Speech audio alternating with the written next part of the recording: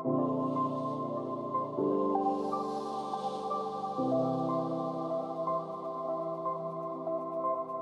today there are 3 parts. In the first part, I will talk about some concept for modularized proof system, and in the second part, I will talk about like how we are choosing proof system for our zkRollups. And finally, I will conclude with some your practical considerations when you are choosing this proof system. So now let's start with the modularized proof system. So when you want to generate proof for some computation, the first thing you need to do is that you need to do some optimization. So basically, normally people call that circuit, but more formal word is called constraint system. And there are many different ways for this circuit optimization. To give you some example, for example, in R1CS. So assume that you have a huge circuit, and you put all the wires as variables, and you lay out that as a vector, like from should be W1 to Wn, and then you lay out that all the witness as a vector. So the form of R1CS is that you can define the linear combination of those the vectors of your witness times the linear combination equal to a linear combination. So that's a form for one constraint in R1CS. So for example, you can access any of those witness cells like using this linear combination. But the limitation is that you can only have one multiplication. So it's very good for some programs. For example, if you have multiple large linear combinations, but with a few multiplication. And so this is one example. Like if you want to access cell omega 1, omega 2, and omega n minus 2. And another example is that you can basically access any witness cells using this R1CS. So this is the form of R1CS. Another commonly used optimization is called Planck-ish optimization. Basically, what you can do is that you are not layouting all your witness as a vector, but instead you lay out your witness in a table. Like for example, you have three rows, and then what you can define is that you can define something which is more flexible. Like for example, you can define a degree 3 constraints. Like for example, you access some cells, and then you define those as a very specialized gates or specialized custom constraints. And another thing you can define is that you can define some membership relationship. For example, this tuple belongs to 2 columns in the table. So using this, you can do range proof really efficiently. For example, you can have a fifth column, and you believe that you prove that this element belongs to that table. So that's another thing you can define. And the third thing you can define is some permutation. Like you define some cells are equal. And so why this is useful? Because that in the first custom gate, when you are after defining multiple gates, you need to connect them together. So you need this permutation to, for example, define the first gate's output equal to the second gate's input. So those are 3 constraints you can define in a Planck-ish optimization. So it's custom gate, lookup, and permutation. So from the modularized perspective, there are 3 commonly used front-end. One is R1CS, as I mentioned, which relies on linear combination. And second is Planck-ish, which relies on custom gates, lookup, and permutation. And third is R, which is usually in Stark. It basically contains transition constraint, which is very similar to custom gates, but it only access 2 rows. And also some boundary constraints for defining your starting point. So that's the front-end for a proof system. And after you get this constraint system, when you need to get a really implementable proving system, in practice, you also need to pass it through an informational theoretical compiler. So what does this mean? So this compiler will define some interaction model between a prover and a verifier.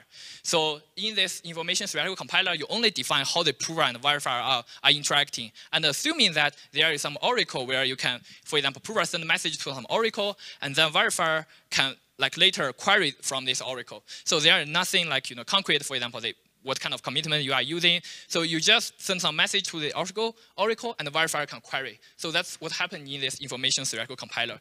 And so this is an example for interactive oracle proof, and the short form is IOP.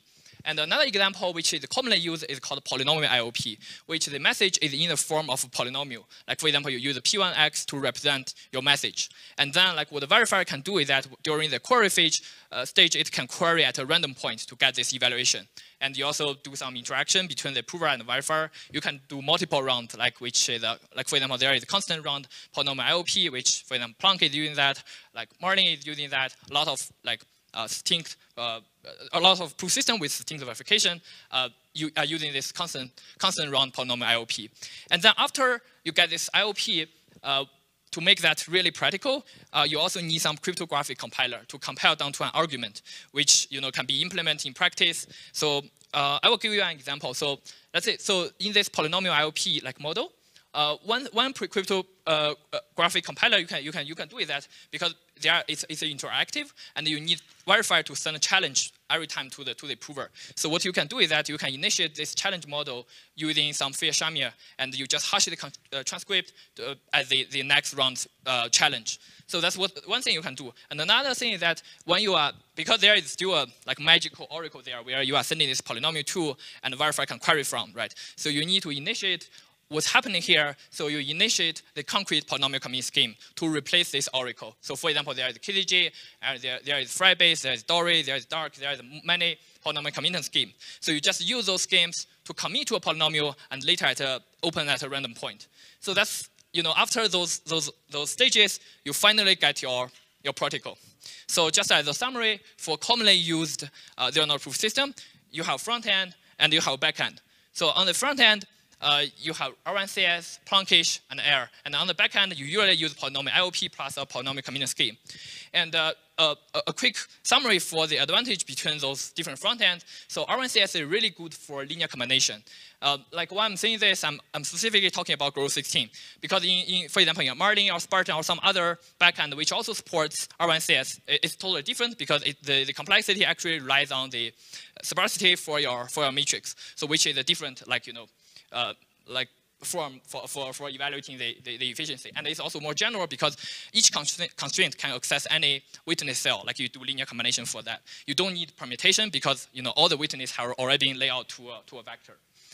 And the Plonkish and Air stuff is more useful for some uniform circuits. So uniform circuits are basically you have repeated structure, and you can define one custom case for those repeated structure. You just need to increase the length of your execution trace and to really efficiently prove that. And it's also more customized. For example, you can have lookup, you can have variable components. So that's a front-end difference. And on the back end, what really influences your concrete property is that the polynomial commitment scheme you are using. For example, it will influence your trusted setup, whether you will have that, and some security assumption. And I will give some example later. And also influence your concrete prover efficiency because, for example, if you are operating over group operation, it's less efficient than some scale operation. And also proof size and the verifier efficiency. And some commonly used polynomial commitment scheme is KZG, Frybase, and some inner product argument, which is derived from bulletproof, and another called multilinear PCS. So for KZG, if you initiate your proof system with KZG, then you have universal setup, you have D-log security assumption, and the prover is relatively slow, but it's easy to parallel because it's mostly doing some multi-scalar multiplication. And the verifier only needs to do pairing, and the proof size is really small. And for Frybase, you don't need trusted setup, and it's based on hash. You use the Merkle tree and the resettlement code to commit to a polynomial. But the tricky thing here is that when you are really using Fry in practice, you also have some other parameter choice which will influence your practical security assumption. And prover is mostly doing hashes and FFTs, and verifier is doing hashes, and it has really large proof. But there are some improvements from, for example, Plonky 2, which can make the proof really easy to do recursion.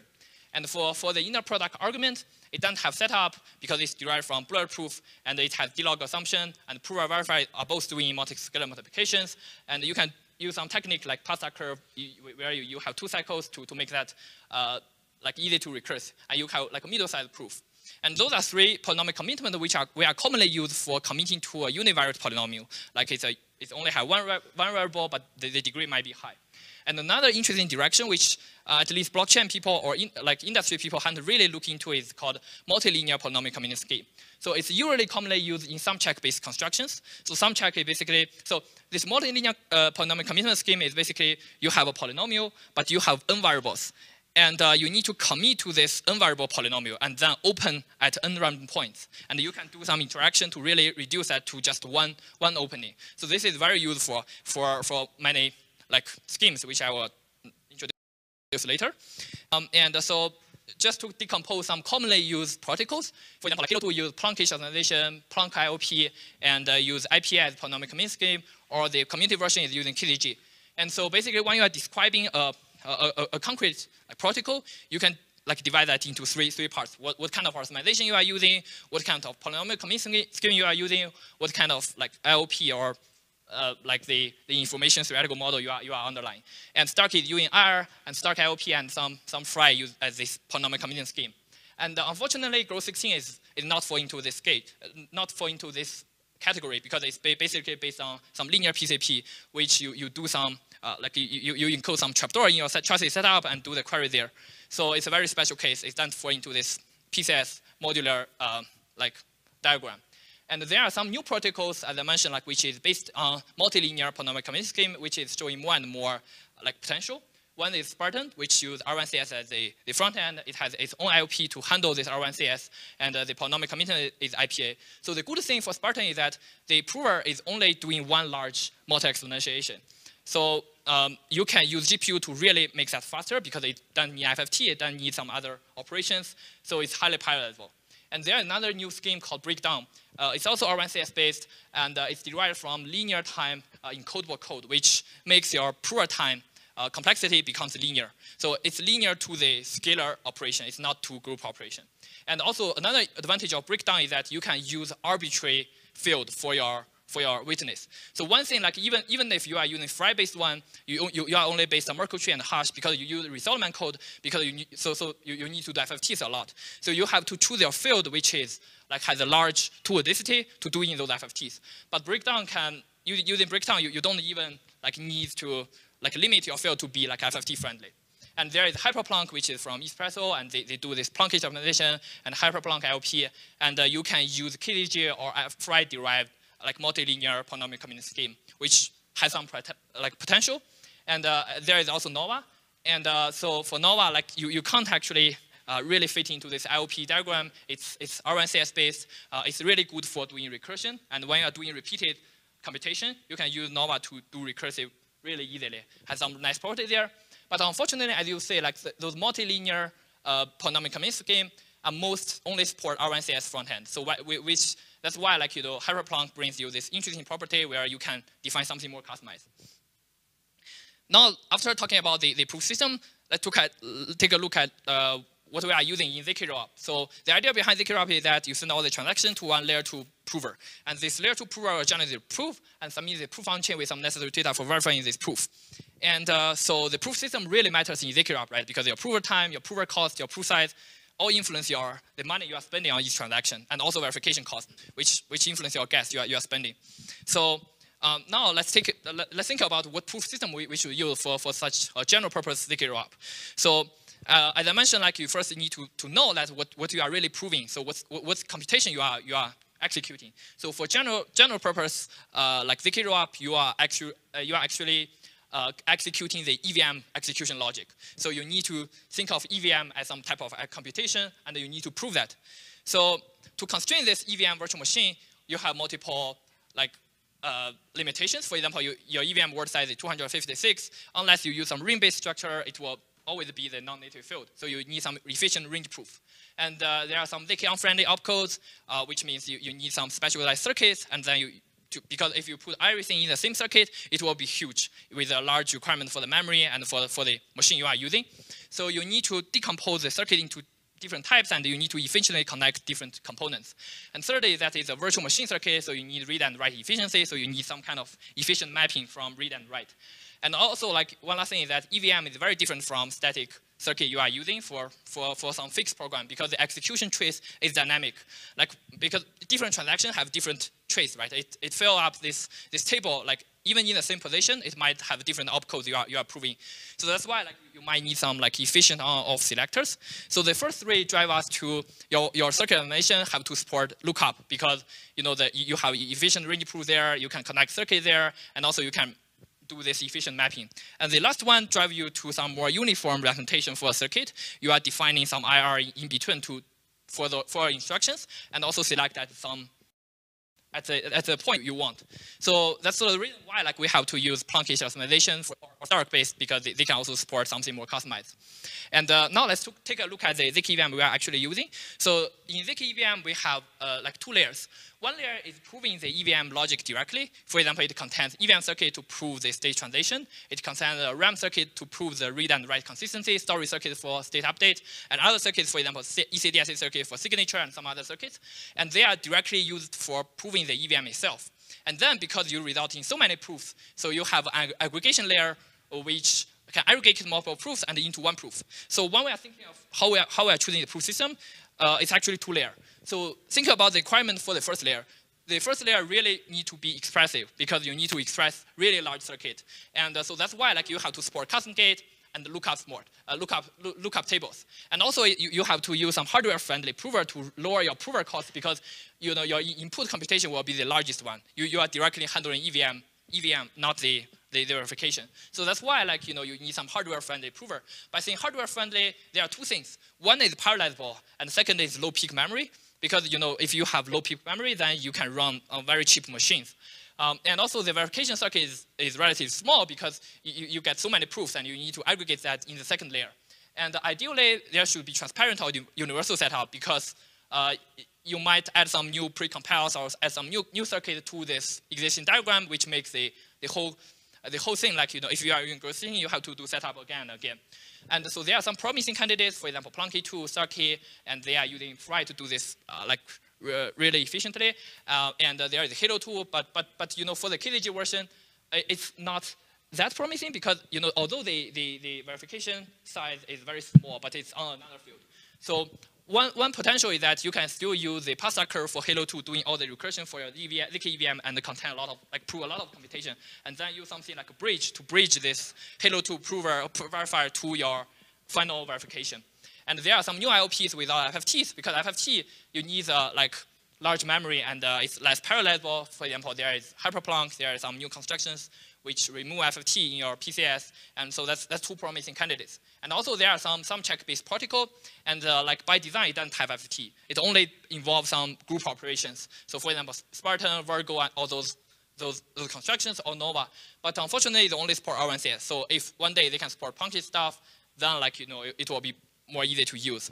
And in the second layer, as I mentioned, because the requirement is actually efficiently verification on EVM. So even if some verifier is efficient, if it's not on EVM, then it doesn't really make too much sense for zkRollups.